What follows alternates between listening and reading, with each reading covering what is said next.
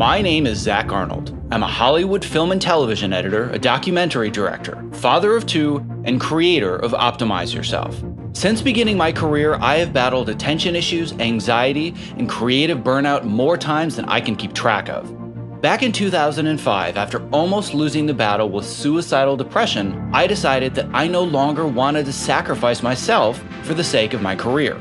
I was done barely surviving. I wanted to thrive. Since then, I have obsessively searched for every possible way to optimize my own creative performance. My journey is far from complete, but I have now made it my mission to shorten your learning curve so you can forge your own path to greatness without having to sacrifice balance in the process. Now it's time to start designing the optimized version of you. Hello, and welcome to episode number 47 of the Optimize Yourself podcast. If you're a first-time listener, I am grateful to have you with me, and I appreciate you prioritizing this time in your day to focus on learning how to achieve the most meaningful goals in your life and getting important things done without sacrificing your sanity in the process. If you enjoyed today's interview and it inspires you to take positive action in your life, I invite you to subscribe to this podcast in iTunes, Google Play, Stitcher, or whatever app you prefer, because I have tons of great guests, giveaways, and free training coming your way on a weekly basis. Visit optimizeyourself.me/subscribe to make sure that you don't miss future episodes and to access our index of past episodes and show notes. Depression, burnout, imposter syndrome. Hey, I'll take 3 things that I'd rather not admit that I've experienced for $1,000, Alex. In today's society, we are conditioned to believe that we have to show up to work every single day, all day, for ridiculously long days, and always be able to perform at an equally high level. The expectation is that we should be able to summon creativity on demand. And while it is possible to learn how to do so on a more consistent basis, it's just not realistic to expect that you can push yourself to 100% capacity all the time. Subsisting off of Red Bull, M&Ms, and pizza definitely doesn't help either, despite that being the standard diet in most creative office spaces. And if you're a woman in a male-dominated field, let's just say that the deck is not stacked in your favor either. Now, I've shared my story more than once about the many times that I've experienced depression, burnout, and imposter syndrome throughout my career. And in today's episode, I'm going to be sharing even more of my experiences alongside my guest, Genevieve Malone, who is the founder of the Inertia Project, who is also a civil engineer, as well as a competitor in the sport of female bodybuilding, specifically as a figure competitor. Genevieve founded the Inertia Project to empower other women to take control of their lives and their habits. But if you are a guy listening today, do not let that scare you away. Even though Jen specializes in working with women, she has plenty of killer tips and tricks for the men out there as well. She focuses on fun, quick, effective workouts, and she incorporates behavior change techniques that make changes stick. If after listening to this episode you would like to start taking real action, Jen has been kind enough to provide a bonus for this episode. It includes a shopping list with healthy recipes that use food to stay alert and focused all day long. It also has 3 energizing workouts that will sharpen your focus and also help prevent burnout, as well as her quote-unquote crystal ball technique, which harnesses the power of visualization. To download her bonus guide, just go ahead and visit optimizeyourself.me/inertia. So now, without further ado, after a brief break to recognize our sponsor who makes this show possible for you today, my interview with Genevieve Malone. To access the show notes for this episode, please visit optimizeyourself.me/episode 47. This episode is made possible by ErgoDriven, the makers of the TopoMat, my #1 recommendation for anyone interested in moving more at their height-adjustable workstation. The TopoMat is scientifically proven to help you move more throughout your day, which helps reduce discomfort and also increase your focus and productivity. To learn more, visit optimizeyourself.me/topo. That's TOPO. I'm here today with Genevieve Malone, who is the founder and creator of the Inertia Project. She's also a certified personal trainer. She also has some crazy certification in behavioral psychology that just sounds so cool. I can't even remember what it's called. And just to make sure that I don't bury the lead here, she's also a civil engineer turned female bodybuilder. So if that wasn't enough, we're going to get even deeper into learning about what has turned you into just this all-around badass. So Jen, it is a pleasure to finally get you on the microphone today. Well, the pleasure is all mine. I've been waiting for this for quite some time. Well, and the funny thing is, I probably shouldn't say this, but this is actually part 2 of a podcast that we tried to do. And because of these stupid connection issues with Skype, as a disclaimer, Skype will never, ever be a sponsor for the show. And I'm never doing an interview with Skype again after the trouble we had. So we just decided, let's try something else. And then all of a sudden we could hear each other. It was a revelation. But enough about technology. What I want to talk about today is not going to be things like squats and hip thrusts and doing personal trainer stuff. And well, we might talk about that stuff, maybe. But what I'm really interested in, the things that I like to talk about with my audience, are not just the successes that you see on somebody's website, not just the before and after pictures where people say, wow, they just look amazing. They look larger than life. I could never be like that. Or they've inspired me, but they must be perfect and I'm doing all these things wrong. We're actually going to talk a lot today about failure, because in my mind, failure is what truly defines character and leads people to being successful. So before we kind of go down the road of the specifics and get into all the nitty-gritty details of all the cool stuff that you do, I want people to understand a little bit more about who you are. So let's start with the origin story. Tell me a little bit about how you came to be first a civil engineer and then professional, or not, you're not professional, right? No. But how you became a amateur female bodybuilder and now the creator of the Inertia Project. Perfect. Well, this story has lots of circles and loops and is very nonlinear. So hopefully you can stick with me because it gets weird. So my background, as you said earlier, is in civil engineering. And I have a tendency to want to do as much as humanly possible and just to, see how far I can push myself. So when I was in college, not only was I majoring in engineering, but I was also a Division I athlete. I rowed for Notre Dame, and rowing. First off, engineering. Second off, sports at Notre Dame are, not really taken lightly. So you can imagine what that was like. From that, I obviously went to school in the Midwest. I was from the Midwest, hired by a company my senior year out of the Midwest. And they called me up on April Fool's Day and they were like, hey, you want to go to Vegas? And I totally thought that they were kidding. Like I was about to be like, ha, ha, ha, like that's a good joke. And then it was not a joke. So a few weeks later, I moved out to the middle of the desert. And as you can imagine, there was no rowing there. And it was actually, a period in my life where it was really, really difficult. All of my friends and family were on the East Coast and I was not. It was really, really hard to keep up with them. And so my relationships with them suffered. And at the same time, I was working 10, 12-hour days. I was working weekends. I was working just crazy, insane hours. And I didn't really like the city itself. So there was a lot going against it. And really the only thing that kind of saved me when I was there was I worked with a personal trainer.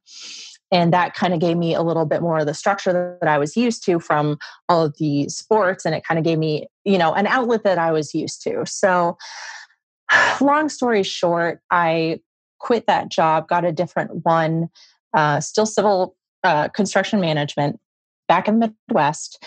And I had always had kind of this pipe dream. I'm not sure what you would call it, but looking like those women in like Oxygen magazine and Muscle and Fitness Hers and all this stuff. And, I had always been athletic, but I hadn't really been satisfied with how I looked. Like it wasn't unsatisfied, but I was just kind of like, how you view like vegetables or something. They're just kind of like there. I'm like, okay, like I look fine, but like, I wonder if I could do that.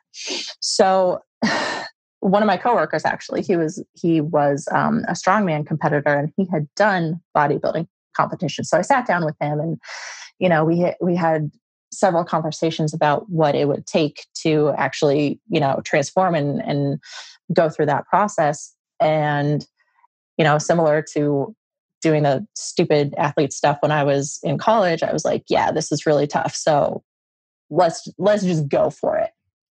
And so the whole process took about maybe like 9 or 10 months. But yeah, I mean, I don't even know. Like there's so many emotions wrapped up into it because you have like this vision of who you are, and then you have this vision of who you're trying to be. And throughout the process, like there are so many pitfalls and stumbles and things that are really, really hard about it. And you just have to like have this ultimate faith in yourself that like no matter how wrong anything goes, like no matter how the hits the fan, like you're going to stick with it. You have a plan, like you're going to keep going, and it doesn't matter what's happening, like you're going to come out on the other side. So fortunately that's what happened. But yeah, it was it's not linear. No, not at all. And one thing that just as a caveat, just to make sure we can continue doing the podcast, I actually went to school at Michigan. So hopefully it's okay that we're on the same microphone together and we're allies and not adversaries. Now, if this did go to Ohio State, I'd have to cancel the call. That's all right. I wasn't recruited by Michigan. I wanted to go there, so I'm kind of jealous of you. Oh, okay. Well, that's fine. You felt like Notre Dame was kind of your backup because Michigan was just too good. I'm okay with that. Anyhow. Yeah, that's totally what I meant. Yes, of course. Going back to you talking about like, hey, I want to find something that seems so outlandish just because I want to know, can I do it? You are amongst friends because that's exactly the journey that I'm on right now. That by the time this episode is released, my audience will know, and this will no longer be a secret, that the journey that I've chosen for this year is I want to be on American Ninja Warrior. And for somebody that is my age, that has 2 kids, that works about 60 hours a week in front of a computer, that's the kind of thing that people would say, huh, really? You're going to try and do that? But that's the way that my brain works. And I think that's why you and I connect so easily, is because we think, I don't want to just do something well. I want to do something so well that people say, you shouldn't even be doing that, and then do it. And you've gone through that process. And I too kind of, I have those days where I'll do training and I feel awesome. And I'm like, man, I can't believe that I'm finally doing this thing I didn't think I could do. And then I wake up the next morning and I say, oh my God, I'm 100 years old. Like I'm learning parkour for the first time in my life. I never did gymnastics. I never did anything acrobatic, and I'm doing parkour. And I put stuff on Facebook and people are like, what are you doing? Like, but it's not going to be easier 10 years from now. So the easiest it's ever going to be for me is right now. Mm-hmm. But I have those pitfalls. But like you said, there's this image and this destination that's in my mind that's so clear that it doesn't matter what barriers or obstacles come to my way. They might slow me down and I might have to find a way around them, but I eventually get there. And what I want to go to now is, we had talked about this some when we had our breakfast together a few months ago, which is how we ended up coming up with the brainstorm for this podcast, where you had this amazing journey for around a year. You have all the fantastic before and after pictures to prove it. But then everything didn't go quite as planned. And you talked about something that is this dreaded word that I use all the time on my show called burnout. So let's talk a little bit about that, if you don't mind, because I think that seeing the uglier side of success and people doing amazing things is so important for everybody's journey. Absolutely. And you would be so surprised at how much I struggled looking like that. Everybody sees those pictures, and I mean, I still have them up on the website because I'm extremely proud of what I did. But oh my God, that took so much out of me. It was insane. I mean, yeah, I was working 10, 12 hours a day. I was working weekends again.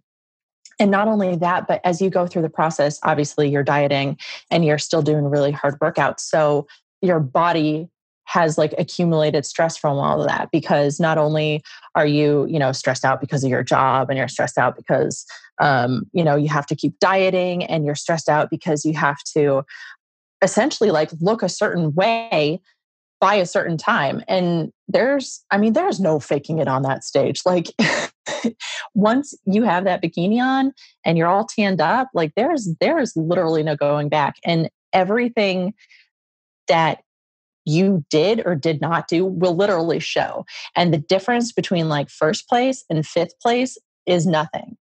I mean, when I compared myself to the women on stage, I was like, oh my God, I'm so inadequate. And it's so weird because you kind of get this like this tunnel vision of like, not worthy. And it's just such a narrow focus that you get so wrapped up in it, and you get so stressed about that. And that whole mindset itself just, doesn't set you up for success because you're so afraid of losing it that it consumes you. That fear is just all encompassing. And so I think that stress too really contributed to actually losing it. And it was yeah, it's not fun. It's scary. Well, so now you've kind of talked about what it was that precipitated the beginning of burnout. It's this idea of frame of reference. And this is something that I talk about all the time in my online programs. I also talk about it on the podcast. I write about it on the blog some. But it's just this idea that we are basically just completely conditioned in our culture to always compare ourselves to others. And that's how we define ourselves, by how well we are compared to the success of other people. And I just refuse to buy into that. And one of the things that I actually find appealing about the world of bodybuilding that most people don't realize, they think it's just such a superficial sport and everybody just wants to look strong. And what they don't realize is how much of an art form it can be to be a bodybuilder, where you're saying, you know what, my right anterior deltoid is just a tiny bit bigger than the left anterior deltoid. And I really want to create this feeling of balance. So there's a bit of a science in figuring out how can I build more of this balance within my body. That to me is something that's very healthy. It's this great competition within yourself to push yourself beyond specific limits to get better. But where it gets really, really dangerous is when you completely define your identity and your self-worth by how you compare yourself to other people, whether it is in bodybuilding, whether it's in your job or whatever it is that you do. So now that we've kind of had this picture of what precipitated the burnout, if you don't mind getting a little bit deeper into the weeds, I would love to actually talk about what burnout looked like. Because I know that when I've gone through it, it's not pretty. And I think that for other people that have either gone through it in the past or are going through it now, I think it's helpful to know that they're not alone. Yeah, absolutely.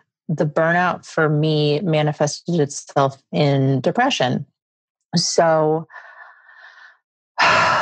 on the surface, I had it all looking awesome. I mean, I love those pictures that I have of myself and, doing well in my job. And then it, it was, it was weird. It was like all things started to kind of like unravel slowly and then just kind of like spiral bigger and bigger and bigger and bigger. And I'd like had no idea what was going on. And it, I think that like the first thing that I noticed was I was really anxious all the time. And I had never been like super anxious. I mean, I think that everybody kind of understands to a degree that like when you're, kind of, push yourself that much, you kind of always have that like, okay, I need to do this. Okay, I need to be this way. Okay, like, keeping stuff treading water. And I just like the wind went out of my sails or something. And it was like very gradual at first. And then I was like, I don't care about anything.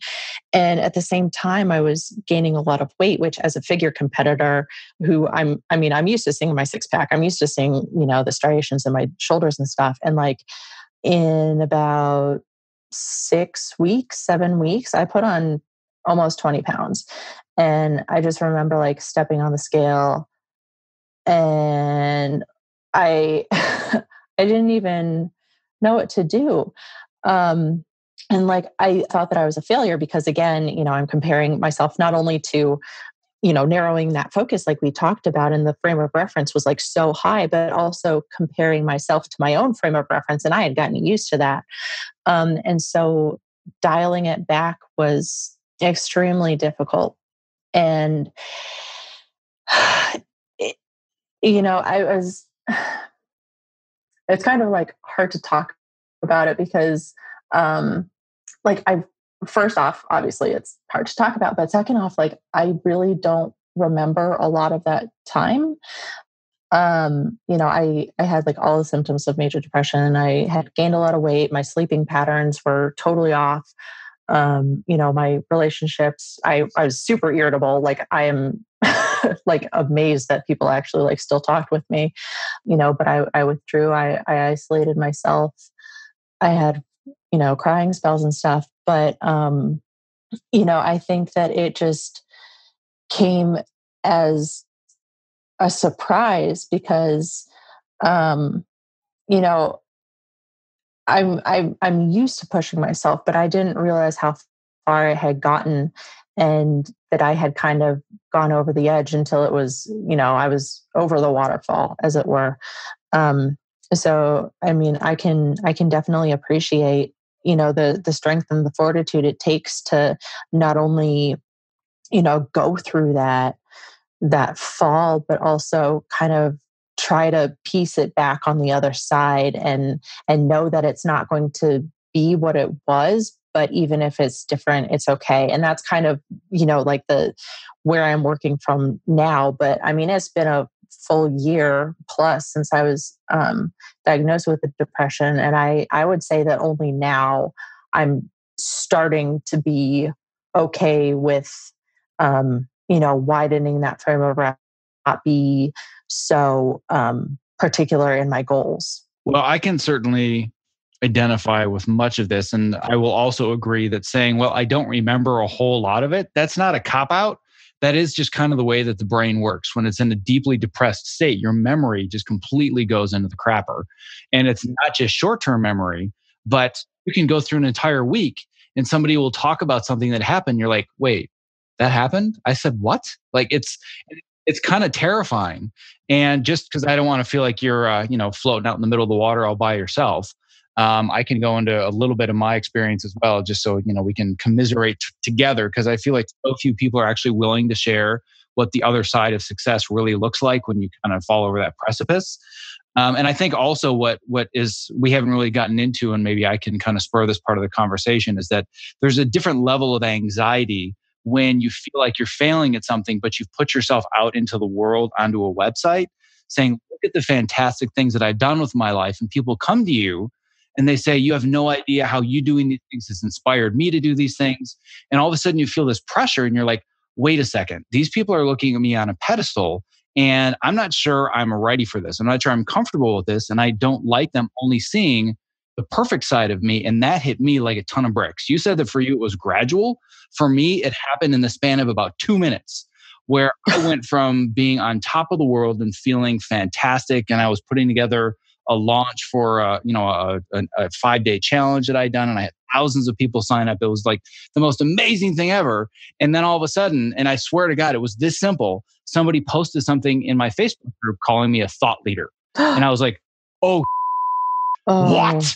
Like, no, like it's obviously they were being nothing but complimentary and they were just so inspired by the work that they were doing. And I was like, oh, hold on a second. Oh, no, no, no, no, no, no.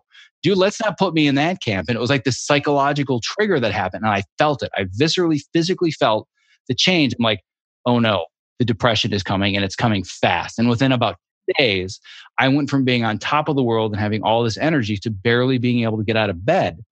And that had happened to me before. And I figured, all right, well, I just need to get through this. Give me a week or two. I need to catch up on sleep and not work as hard and I'll be okay. And this period actually took me a year to get out of, which I could not even begin to comprehend. I never saw that. But what I realized, and I want you to go into this a little bit more. I don't want to steal the rest of the show from you, but I wanted to make you feel like you weren't alone in the misery. But I too was experiencing the worst anxiety I'd ever had before. I could not be around people that I didn't know extremely well. I couldn't be in crowds. And the other thing that happened that I'd never experienced before, because partly I was having insomnia, which I never get. Like I sleep like a rock. I'm like a sleep scientist and I couldn't sleep at all. I was experiencing outright paranoia. Like people were out to get me. And like my life was the Truman Show. And it was just the weirdest thing. And I'm like, what is going on with my brain? But the reframe, and this is coming back to this idea of perspective, is, and I'm hoping this is going to be helpful to people that are listening to this that might also have put themselves out there into the world with a website or a story or whatever it is I kept thinking to myself, if I can just get through this, and I know that I can, because I know this is just brain chemistry. If I can get through this, my God, is this going to be an amazing learning experience that is then going to help other people that are going through the same thing. And I want to know if that's something that you experienced as well. Yeah, kind of, because I identify like 100 billion% with like the first part, and that last part that you just said of like coming out on the other side and being like, my God, this is, crappy, but great. Like I'm just like, I still don't believe it when I say it. And so like my fiance, he has to like remind me constantly. He's like, you will get through this. There's light at the end of the tunnel. You have good days and bad days, and this is just one of the bad days, but like this is what your readers ultimately will need, because you can, you've been there, you're in the trenches. And so I still can't 100% identify with that one, but like when I do, let's have a beer. But yeah, that first part of, feeling like you're on the pedestal is just horrifying, because like I don't know if you had like the ruminations and just like going back and microanalyzing like everything that you ever did wrong, but that's like my style of depression is like you're a terrible failure. Like I I used to tell my fiance, like when the depression was getting bad, like I could start to separate out the thoughts. But like I used to call my depression thoughts like Peter Bretter, like, in Forgetting Sarah Marshall, when he's like, moping around on the piano and he's like, everybody hates you, everybody wishes that you were dead. Like that was my brain constantly, and I couldn't turn it off. And I kept on seeing like these pictures of myself from, 2 months prior when I had a photo shoot and looked like really good. And I was like, what happened in 2 months that I like couldn't do it? And then, I mean, obviously running like a fitness website, that's what people think that you can do. And so I just felt like this huge failure and this huge fraud. And I mean, if you look back to my blog posts around December, January, February last year, I I was like trying to be upbeat about it. I was like, I'm up 15 pounds, and my goal is to get back down by this date, and answer everybody's questions, and like, well, I'll do this together as a New Year's resolution thing. And then I didn't lose any weight. And that was just so soul crushing. Like it took me about 6 weeks, but like week 5, I was formally diagnosed with depression, and I was just like, I can't do this. Like, I can't put myself out there right now. Like, it's just too painful. Like, it's too hard. Like writing those posts, I was like freaking bawling my eyes out, or trying not to, because I just felt like I was letting everybody down. That's really what my form of depression looks like. And I think it's very common, where you were saying, you had all these voices in your head. And for me, if I can sum up my depression in one sentence, is that I've let everybody down and they all hate me. That's it. Like, that's my depression in a nutshell.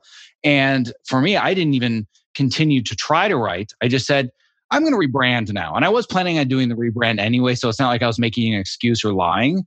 Even before any of this had hit, I had said, you know what? I've really realized I need to rebrand the site. I want to, reach a larger audience beyond just this very small niche that I have right now. I want to help more people. So that was on the roadmap anyway. But then I was like, ooh, a rebrand is a really good excuse to just not for 6 months. So that's kind of what happened. I got to the point, and I think that the word that I'm looking for here, that we've both alluded to, that we haven't really nailed. And the reason I want to bring it up is that it's important for people, even that don't have a website or don't have an online presence, and they're thinking, well, I don't know what that feels like. But what everybody has experienced in their lives is something called imposter syndrome.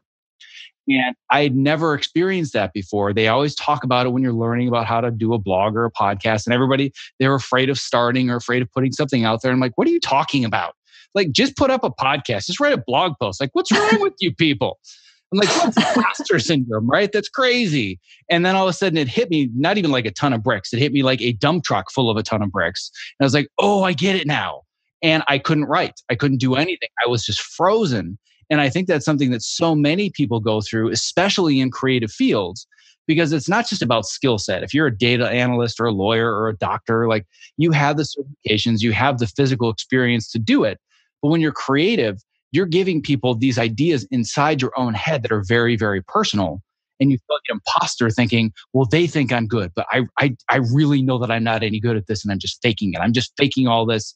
And, people are going to figure me out someday. And that to me was one of the greatest failures that I was feeling, is that everybody was going to figure out that I was worthless and I was a failure and nobody's ever going to want to hear from me again. Oh, yeah. Oh, totally. I mean, I remember I was making YouTube videos answering questions and I was writing those blog posts and I was just like, well, there goes my business. Like 100%. I was like convinced that everybody would hate me and stuff. And God, I wish I had the cop out of like, I'm rebranding. Not that it was a cop out, because it was legit, but I just disappeared. I didn't say a word. I think that my last email was like March, and I didn't email my list again until July, I think, of last year. Like I couldn't bring myself to do it, because not only did I feel like a failure for, gaining the weight and, all of that crap that goes along with depression, but I didn't know how to talk about it. And I didn't know if I should talk about it. And probably the time it took for me to realize, like, yes, I need to tell, I should tell my readers about this. And yes, it's okay to do it. And, kind of, put the Jen spin on it of, like, I'm on the other side now, but like, God, it sucked kind of thing, was probably about like 2 or 3 months. I really struggled with whether or not it was appropriate to talk about. But, like when I sent that email out, I just had this like feeling in my gut of just like, this is the end. Like, I'm going to email this out. And I like literally hit send and like turned off my computer and like ran away from it. Like, it was going to hurt me or something. Like, it was so dumb. But Oh, I trust me. I know that feeling very, very, very well. I went from the point. I mean, so you were part of dumb. the reason we originally met each other. Just for a little bit more context, is that we found each other in an online business group, because I didn't just wake up one day as a film editor and say, "Hey, I know how to blog and podcast and teach online courses and build a business via email." Sure, I had to learn how to do it, and I found some of the best groups and people and courses in the world, and you were one of the members in it. And for the first year or year and a half of my journey, I was doing extremely well and sharing all my successes. And they're, like small monetary successes, but they were big wins for the age of my business. So I had very clear monetary goals and numbers and projections, and I hadn't met those. And if you looked at the sheer, like, one of the terms we use is like a conversion rate. Anybody if I just showed them a spreadsheet with no story, no context, they'd say, wow, this is fantastic. But in my mind, I'd created projections that I wanted, not that were necessarily realistic. But the reason I say that is I got to the point where my goal was like right after the rebrand or during the rebrand. I don't remember exactly when, but it was months after all of this had started. My goal was to send out an email. That was it. That was my benchmark. It wasn't, oh, I need to get X number of sales or I need to build a sales campaign or whatever it is. It was, I just need to write an email and I need to hit the send button. That's it. That's my entire goal for my business. Can I do this? And that's how bad it got. So I can completely relate to that terrifying feeling of, do I want to reach out to thousands of people right now with the way that I'm feeling and say all of these things? So boy, do I get that. And that's the side that nobody ever sees. And that's why I think it's so important that people hear these stories, because they can look at the types of things that we're doing or the types of things that people with much larger presences are doing. And they just assume, well, they've got it all figured out. What am I doing wrong? And I can assure you, those people are doing things wrong too. They're just really good at keeping up this online persona. But everybody is making the same mistakes and everybody experiences imposter syndrome at some point. Mm-hmm. Yeah. And to kind of piggyback off of that, like, I didn't tell you this, but I was one of those like kind of lurkers. And I was like, damn, Zach's doing well. Like, he's just like, oh my God, blowing it out of the water, and like one of those admirers from afar. And, you're totally killing it and still are and everything. And, it was one of those things like we were talking about earlier, like narrowing your focus. And I was like, okay, like, he's doing this. I know I can do it. Like, I just need to send that email, like just get it in there kind of thing. But, as I shifted my focus away from that, like onto my own thing, yeah, it's weird how your goals shift over time. And especially like my goals were pretty audacious, and I've really had to probably one of the hardest things that I've had to do is really sit down like with myself and just be like, are these realistic? Is this time frame realistic? Like, given the capacity that I have right now, like, is this the best use of my time? And really kind of do this uncomfortable soul search of, should I be doing this, and weighing the pros and cons of, my like personal mental health versus like how much I can help other people. And it's like a really weird calculus to do and think about. But I think that it's, again, the things that people don't talk about is weighing out like how much of yourself you can and should give to people to help them, which sounds like selfish. But when you're dealing with, like trying to not kill yourself, like you're you have to do those uncomfortable searches to really figure out, where you stand and where that line is. Well, and I'm glad you brought up this idea of the uncomfortable search and trying to set more realistic goals and asking, given my state right now, is this something that I can even do? This to me was kind of the first moment of realization, was that, you know what, I had all these ideas and pictures of where I wanted to be by this date, and I wanted to hit this number. And guess what?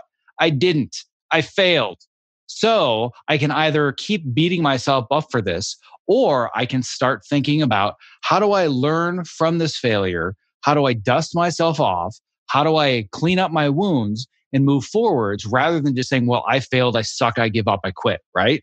And I've been through multiple obstacle course races, and I've fallen and I've scraped things, and like I've failed on obstacles and had to do 30 burpees over and over and over and over. But what I have learned to do, and it's taken time to do this, and I think this is the most important part of success above anything else, is not thinking I failed, therefore I didn't meet my goal, therefore I need to give up. It is, I failed. Why? Why did I fail? What can I learn from it? And by the way, it was okay that I failed. That's the biggest thing, is giving yourself the permission to fail and not looking at yourself and being so objective and judgmental and saying, okay, well, you just suck, so clearly you're doing the wrong thing. It's more about, how do I learn from this experience and overcome it? And when you're in that deep mental depressive state and your biochemistry is a mess, it's really hard to see that very, very thin line between, oh, I know that this is a failure and it's a learning experience and this is just weird biochemistry, versus I suck and I want to kill myself. Like, it's hard to see the difference between those two when you're in the fog. And people, when they're outside of it, don't get that. But you really have to find that little tiny voice in the back of your brain and be like, I still hear you back there, voice of reason. I know you're there somewhere. Yeah, it's like echoing around in your brain, and you're like, hello, hello, hello. Yeah. So and I also think that for a lot of people, there is no voice there because they've never experienced it. I went through that myself. The first time I dealt with massive suicidal depression and burnout, I just thought that was it. I didn't realize that it was biochemistry, or it was because I was exhausted or overworked or not sleeping. I didn't understand any of this. So there are a great number of people that don't have that voice at all. But I'd been through it enough and had the perspective to say, this sucks, but I know you're going to get out the other side. So in a way, and it sounds kind of masochistic, but it's like, let's just enjoy the ride. I'm depressed, so I don't have to do anything. I don't have to write blog posts. I don't have to send emails. I got nothing to do because I can barely function right now. So let's enjoy it, and let's watch 7 seasons of Shark Tank. I did. I swear to God. I watched 7 seasons in a row of Shark Tank all day long, thinking how much better everybody was than me. It was awesome. So I just kind of embraced it. Yeah, that sounds like a good time. Yeah, no, it was, yeah, that brings me back to this time last year, because I was launching this product, and it was a relaunch, and it was, a little bit risky, but I was like, I'm going to do it because I said I'd do it. And, like, as a former competitive athlete, like, I know my limits and stuff. And like, I know how long it takes me to, like, lick my wounds and get up and heal. And like, what was different about this one is I lost that ability. Like with the depression, it just, instead of being able to lick my wounds, it was just, driving the knife in deeper and twisting it and, making sure that there's barbed wire to make it even worse.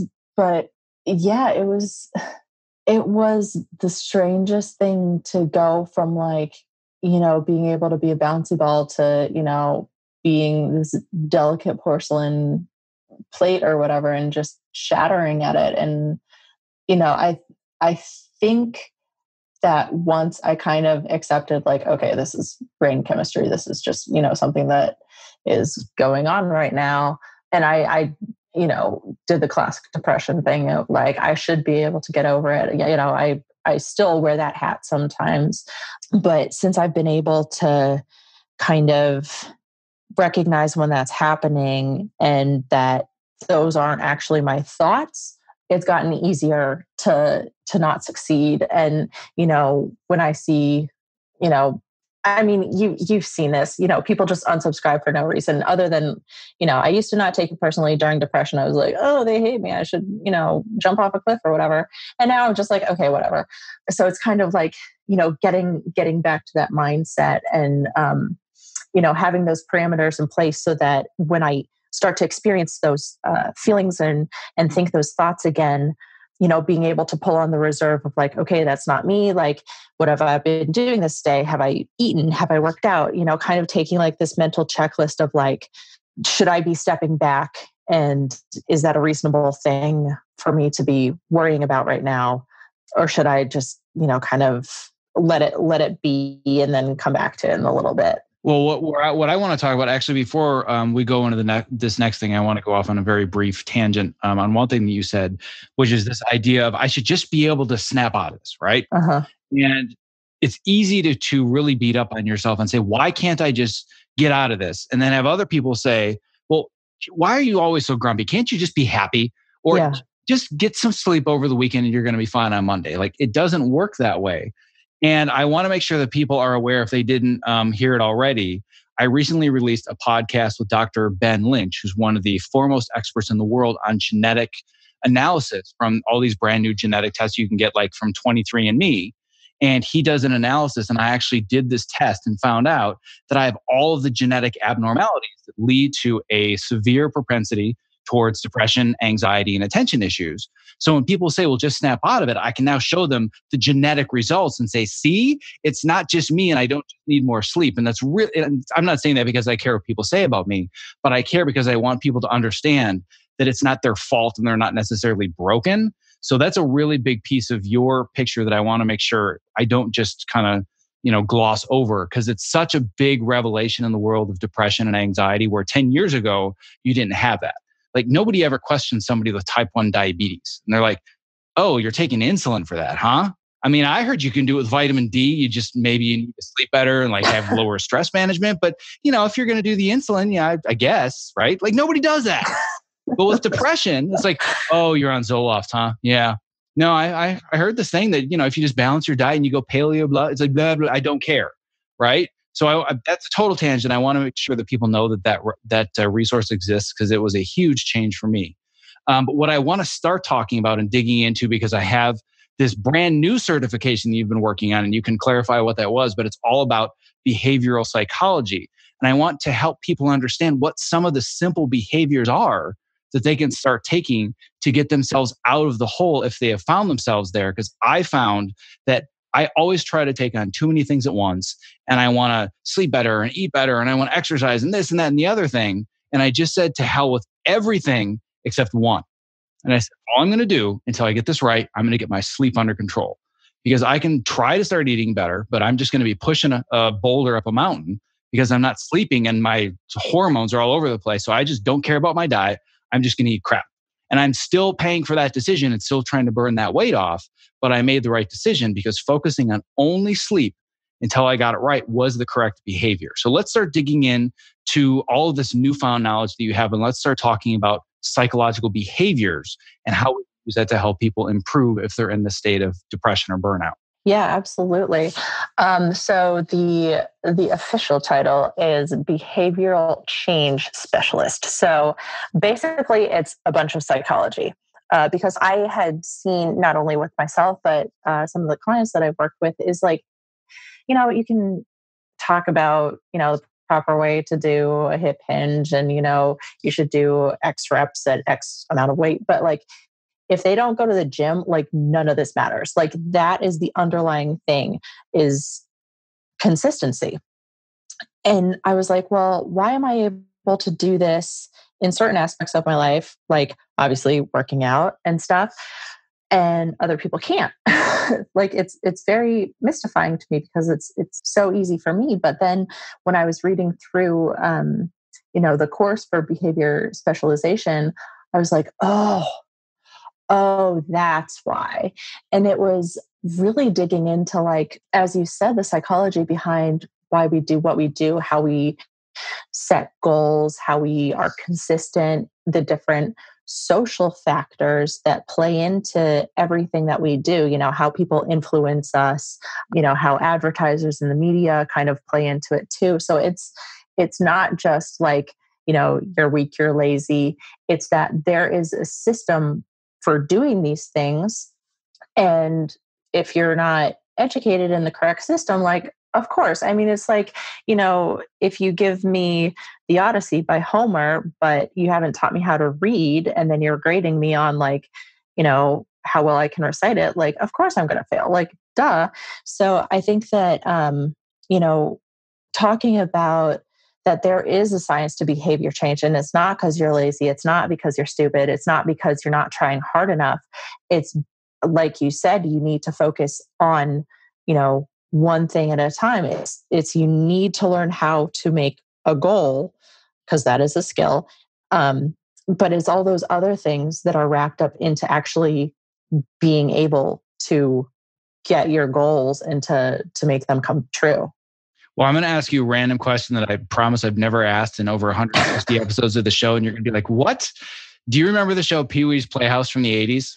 I was born in 1988, so going to say no. Oh, sorry. Oh my God, I totally dated myself. Well, it's on Netflix. My kids watch it, so they know Pee-wee's Playhouse. But anyway, for anybody that knows the show, they're going to love this joke. For anybody that doesn't, they're just going to hit the plus 30 seconds button like 3 times on their podcast player.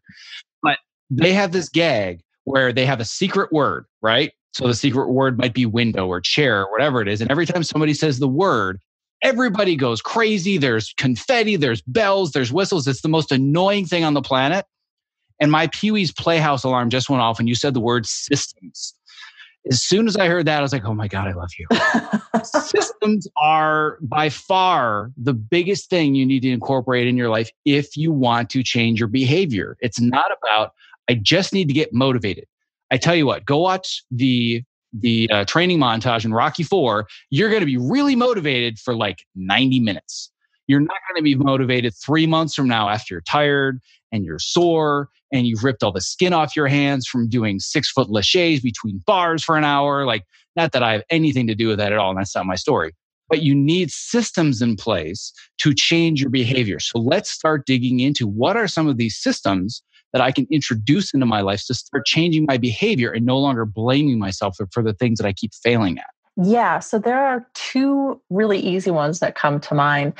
So the first one is called pre-backing, which is a really weird word. But essentially what you do is you pair a likely behavior with an unlikely behavior to increase the chances that you'll do the unlikely behavior. So for example, one of my readers, she emailed me like right off the bat and she was like, hey, I'd really like to, do more push-ups, do more sit-ups, whatever her goal was. But I can't find the time to do it. And I mean, I feel like that's common for everybody. Everybody's like, oh God, I wish I just could find the time to work out and stuff. And so I was like, okay, like, what do you do? What are your typical routines? And she's like, yeah, so I get home from work, I walk the dog, and then, sit down and watch some TV. And I was like, oh, yes, you have a dog. This is going to be so much easier. So obviously, when you have a pet, you have to let them out and walk around and stuff. So I was like, well, obviously that is a very likely behavior. It's on a regular schedule. So what we'll do is right after you walk the dog, go home and, do 10 push-ups, do 10 sit-ups. And it worked. Like, it seems really, simple and easy to do. And that's because it is. And that's the beauty of it. So if your typical routine is to, get home from work, kick off your shoes, you know, sit on the couch, kick your feet up and turn on, whatever you want to watch, evening news or something.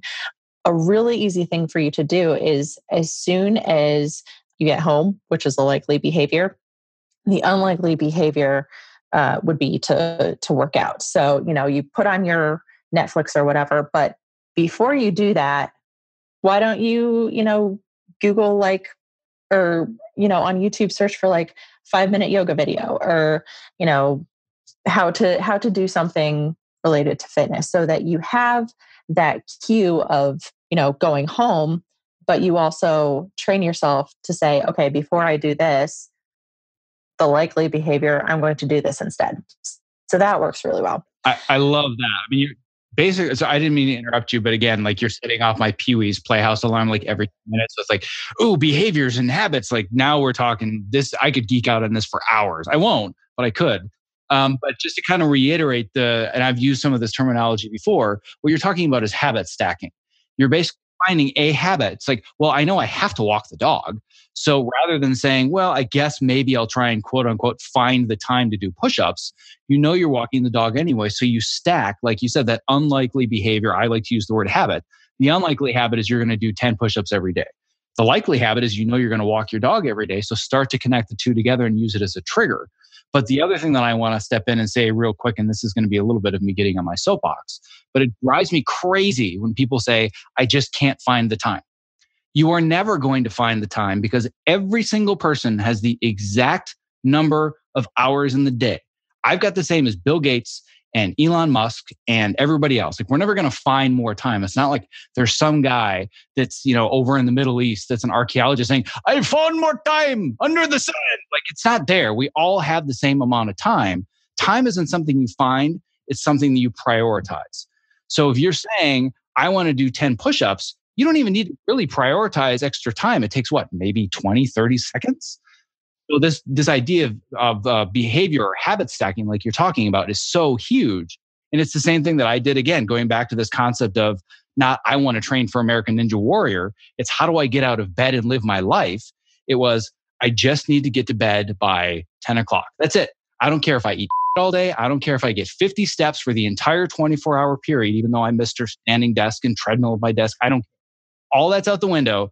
The only goal is I'm going to get to bed by 10 p.m. So what are the habits that I can attach that to? And then it was, all right, now when I wake up, I just want to try and give myself 5 minutes to stretch. Or once I stretch for 5 minutes and that's a habit, let's meditate for 5 minutes. Whatever it is, I started stacking one habit on top of another. And that's what got me out of the hole of burnout. So that was a bit of an interjection. And I know you said you had 2 things, but I didn't want to skirt over that, because habit stacking is such a huge fundamental part of building the system of doing something you don't feel like you can do consistently. Yeah. And an important caveat, I'm glad that you interjected, because that made me think of this, is not to stack too many habits. So start with one.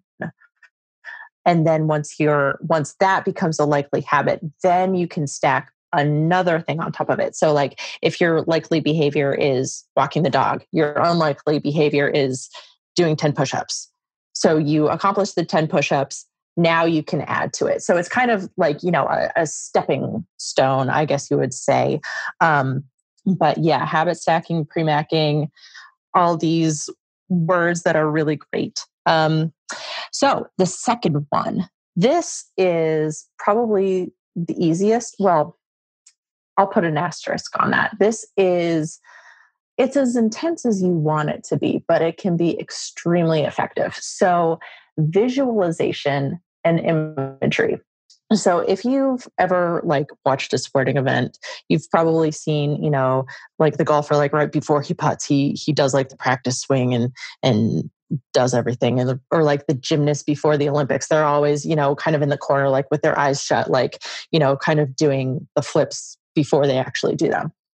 So imagery is great because you can actually trick your brain into kind of thinking that it's already done something just by thinking about it. So if you make the images intense, if you think about the exact environment. If you actually do the motions, or like, small ones of the big motions that you're going to be doing, if you think about, who you're going to see, if you think about the time it is, if you make it as vivid as possible, your brain is going to have a really, really tough time thinking like, oh, that wasn't real.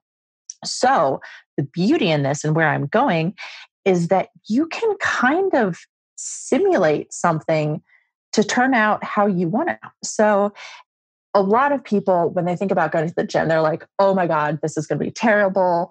I'm going to be there. I'm going to be wearing the wrong clothes. All the bros are going to be staring at me. I'm going to be on the treadmill and I'm going to be winded after 45 seconds, and, the workout will be shot or whatever. So that's an extremely negative image, right? So what if you turn it on its head? What if you imagine yourself and you're like, I feel comfortable in the clothes that I'm wearing. I know that the treadmill is going to be, I'm going to be winded, but I know that I can stay on for at least 5 minutes. If I need to, crank the speed down, that's fine, but I'm going to stay on for at least 5 minutes. And then, you kind of walk yourself through that. And then you're like, okay, there will be other people there. I realize that they might look my way, but I know that they're probably concentrating on their own thing. And, I just happen to be in the line of their gaze. They're not staring at me. Kind of walk through that more positive image, and it just does wonders for your confidence. You can literally practice anything you want, like anything that you can think of, and turn it into something that, benefits you. And it's so fun to think of yourself, like going there and being a badass. And the beauty of it is, like, if you see that, and if you like concentrate on that enough, like, you will see yourself start to improve, and probably sooner than you really think. Yeah, I cannot emphasize enough how important this strategy is. And I know that it's like all airy fairy. Oh God, visualizations. Like now you're going to talk about affirmations and gratitude journal, right? But I only talk about things that science has said, oh, you know what? This actually works.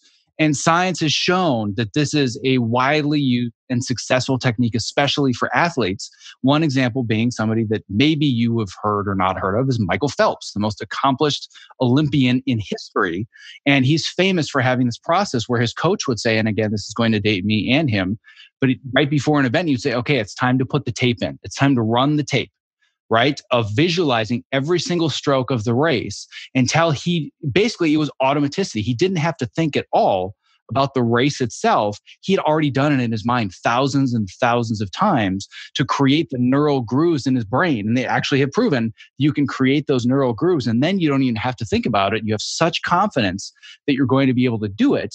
That's all you have to do is continually think about it. And it's not a guarantee, but it's definitely going to help get you further than not doing it. And why I think this is so important is because this is something that you can do when the only thing you're able to do is lie in bed in the fetal position. You can visualize yourself, and it's not like a year and a half ago, whenever this was, that I was lying in bed, literally thinking, gee, my family would probably be better off if I wasn't here right now. Those are the kinds of thoughts I was having. I wasn't simultaneously visualizing that and visualizing myself running through the finals course of a Ninja Warrior course race, right? That there's no way I would have ever believed that. But at the same time, I was visualizing myself getting back to the point where I was exercising just for 10 minutes a day or 15 minutes a day, knowing, you know what, that might be a month away, but I'm picturing myself doing it now. And then I got myself out of bed and I could picture myself, all right, now I am actually stretching a bit in the morning, taking a walk, whatever it is. I'm going to visualize myself actually doing some high intensity exercise. And then a month or two later, that started.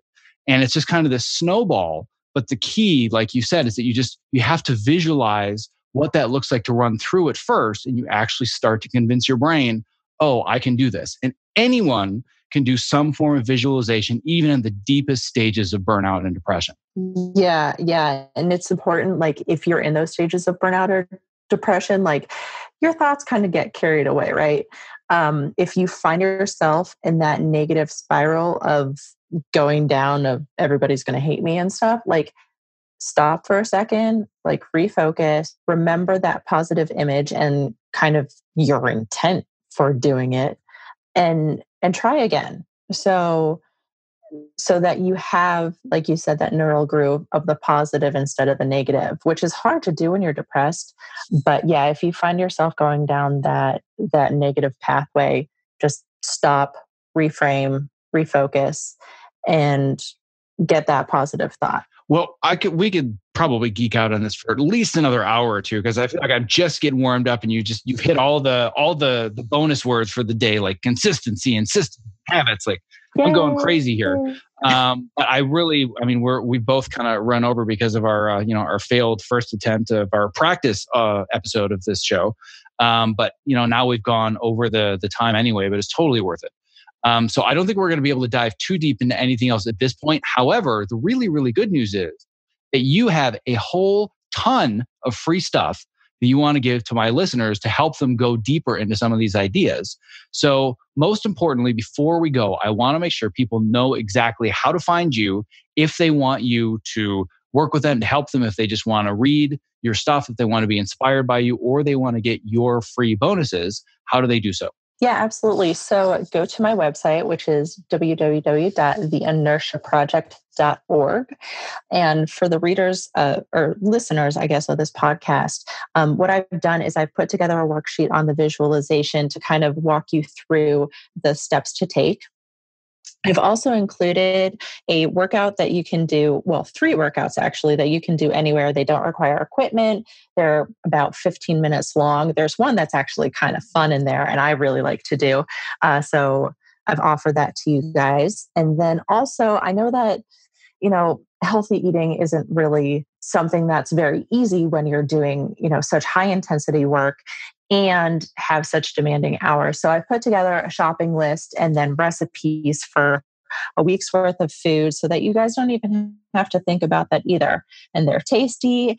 When I was doing figure competitions, I ate those exact recipes. So either you're going to love them or you're going to think that they're great. Those are the only 2 options. But they're literally the same things that I used in order to be a bodybuilder. So that should be a lot. Well, I'm personally all over these because I'm getting really, really bored with the stuff that I'm eating. I'm not even trying to be a bodybuilder. I don't care about figure, but the one thing I have to do is lose this giant 25-pound weight vest that I put on from the last year of Burnout. Because if I'm going to be hanging from obstacles, I can't have extra weight. So for me, it's just about efficiency. And meal planning is something that's getting very, very difficult for me. And I'm scanning through this list right now, and it is awesome. And it's not just about people that are doing high intensity training. If you just want to feel lighter and not eat crap all the time at the office, and more importantly, if you want to be able to focus and have consistent energy throughout the day, the kind of stuff that you have on here looks really, really good for all of that as well. So I highly encourage anybody that's listening right now, whether or not you want to be a female bodybuilder, or you're crazy enough to try out for American Ninja Warrior, or you just sit at a desk and you want to be a little bit better at life without sacrificing your sanity in the process, then I recommend you go to theinertiaproject.org. And where specifically can they get these bonuses? What would you want me to, I can just make like a hyperlink for you specifically, like I can do optimizeyourself.me/inertia, and then we can direct them to their free gifts. Yeah, that sounds perfect. Okay, well then optimizeyourself.me/inertia is where you're going to find these fantastic free guides. And I'm looking through all of them. And you're right, there are a couple of workouts here that would be really cool, even for like the office where you just take a quick 20-minute break or a lunch break or whatever, which is all the kinds of stuff that I'm about, is how do I move more throughout my day and get in more exercise. So this is perfect for the people that actually get to this point in the interview and are not tired of listening to me talk. I know they're not tired of listening to you, but they're probably tired of listening to me. So if they made it this far, they got to the really good bonus. So on that note, I want to let you go and have the rest of your Friday evening to yourself. And I want to be respectful of your time. But this has been tremendously beneficial for me. I hope it's been tremendously beneficial for my audience. And I'm glad that both of us persevered and got over the inertia of trying to make this thing happen. So yes, wonderful. Well, it was such a pleasure, Zach. And yeah, I'm just really honored to be honest and be able to help your readers. Well, I'm glad that I could have you on as well. And I learned a lot myself today, and I hope that everybody else did as well. So I really, really appreciate it. Thank you so much. Thank you for listening to episode 47 of the Optimize Yourself podcast. To access the various links and resources mentioned in this episode, please visit optimizeyourself.me/episode 47. If after listening to Jen's story, you are inspired to take action, she has been kind enough to provide a bonus for this episode. It includes a shopping list with healthy recipes using food that helps you stay alert and focused all day long, 3 energizing workouts to sharpen your focus and prevent burnout, as well as her crystal ball technique to harness the power of visualization. To download her bonus guide, just visit optimizeyourself.me/inertia. Thank you for listening. Be well. This episode of the Optimize Yourself podcast was made possible by Ergo-Driven, the makers of the Topo Mat and Topo Mini, my #1 recommendations for anyone interested in moving more at their height-adjustable workstation. Listen, standing desks are only great if you're standing well. Otherwise, you're constantly fighting fatigue and chronic pain. Not like any other anti-fatigue mat, the Topo is scientifically proven to help you move more throughout the day, which helps reduce discomfort and also increase your focus and productivity. My friends at Ergo-Driven did extensive testing and compared their product to the top-of-the-line floor mats, and they found the Topo drove almost 2.5 more moves per minute with 270% more foot motion.